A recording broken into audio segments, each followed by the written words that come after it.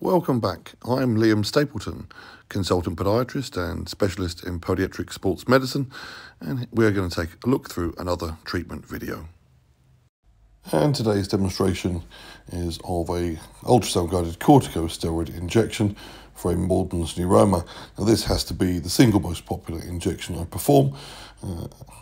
I'll be performing several per week at least. It's a particularly common problem. Morton's neuromas cause pain, mainly of a neurological nature, to the ball of the foot and into the toes. This is generally worse when wearing shoes, and symptoms are often relieved by removing footwear. This is a particularly simple injection and almost completely painless, and by far the most comfortable injection I perform.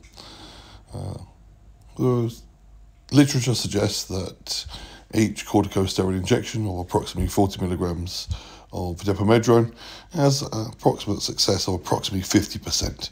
And so that means that 50% of patients' symptoms will be resolved following each injection, provided the actual diameter of the plantar digital nerve thickening is less than 5 millimeters.